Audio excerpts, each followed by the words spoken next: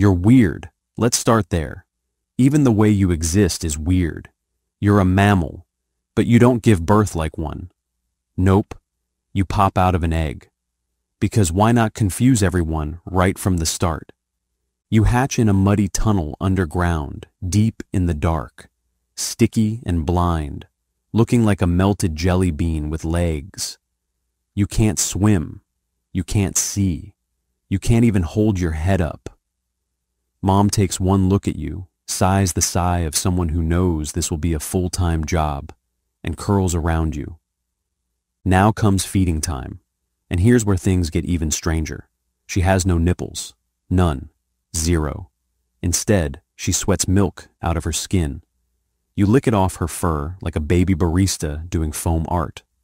Warm, milky sweat. Nature's latte. And get this, it's pinkish white. Because of course it is. Regular milk was too basic for you. Thick, rich, and full of stuff to help you grow. You just know it tastes like survival, with a hint of weird. For the next few months you stay underground, growing fast, like nature forgot to stop editing. Your body shifts and stretches, proportions change, and you go from helpless blob to something that almost makes sense. Your bill starts out short and wide, almost as broad as it is long, but as you fatten up, it stretches and flattens, finally starting to look like the strange duckish gadget you'll use later to find food. Progress, kind of. Then one day, Mom decides you're ready. She opens the tunnel, and sunlight spills in for the very first time. You blink. Air, light, freedom. You crawl out, blinking and awkward, your new fur thick and waterproof, but still untested. Your webbed feet aren't much help on land either. You shuffle, you wobble, you pause. Grace clearly didn't make it onto your survival checklist.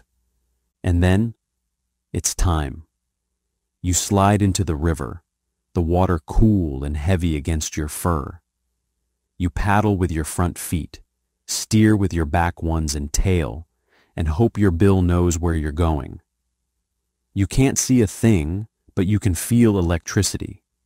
Fish twitch, you sense it. Worm wiggle, you sense it. Basically, you're a swimming metal detector with fur. The moment you dive, your eyes, ears, and nostrils snap shut.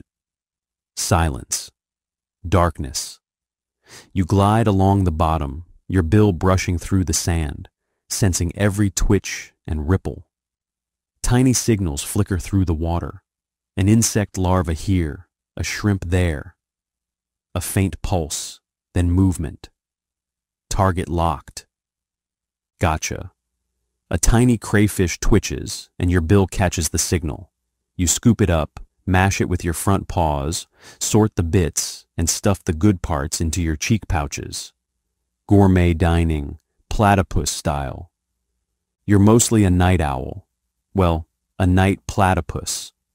The river is your buffet, and you clock in right before sunset like it's your shift at nature's weirdest diner.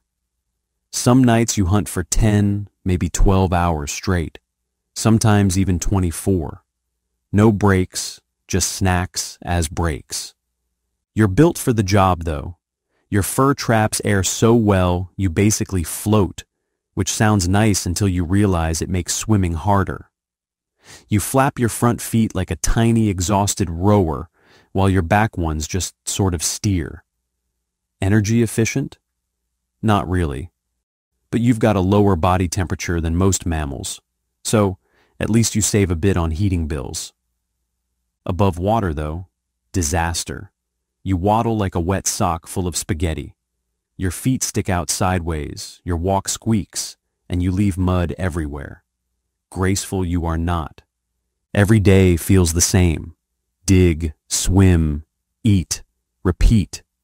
You spend your nights underwater, scooping up worms, bugs, and crustaceans, then float to the surface to chew with your cheeks stuffed full like a soggy chipmunk. Romantic, huh?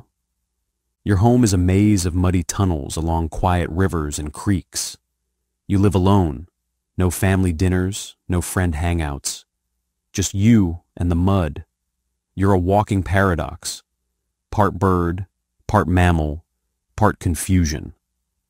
People once thought you were fake, literally fake. When explorers first sent your body to Europe, scientists tried to peel off your bill, sure someone had stitched a duck to a beaver. Joke's on them. You even store fat in your tail instead of your belly. Because of course you do. Surprise! You were real all along. Your days blur together. The current hums, the mud squishes, and you just keep paddling. You've got no roar, no herd, no grand destiny. You just exist. Quiet, weird, and slightly electric. Eventually, mating season rolls around. The river turns into a battlefield of splashing fur and bad decisions. Every male suddenly thinks he's irresistible. You're not, but you do have weapons. Each back leg hides a sharp spur that can inject venom. You use it when fighting other males for territory or a chance to impress a female. The battles are fierce but rarely deadly. Just a lot of thrashing, kicking, and a few very bad days for someone's leg. When the fighting's done, it's time for the romance part, if you can call it that. Courtship can last from a minute to half an hour, and sometimes it repeats for days. The male, usually bigger, grabs the end of the female's tail, and together you spin in tight circles, dive, tumble, and bump into each other like two confused otters in a washing machine. It's messy, awkward, and strangely effective. If she's impressed, she'll let you follow her to her burrow. If not, you get tail slapped and sent home. Love hurts, but not as much as your venomous spur. As for you, you just keep doing platypus things. You might live 20 years if you're lucky, dodging dingoes, owls, and humans. Once, they hunted you for your fur, soft enough for gloves, rare enough for guilt. Now they just watch, curious and confused, still not sure what you are. Beaver? Duck? Lizard? Alien experiment? The answer is yes. At night, you drift through the river, fur slick, eyes closed, bill pulsing with electricity. The moonlight ripples above, silver on your back. You're calm, quiet, alone, and maybe a little proud, because somehow, against all logic, you exist. A mammal that lays eggs. A hunter that hunts blind. A poison-armed furball with duck feet and sonar powers. Sure, it sucks to be a platypus sometimes, but it's also kind of electrifying.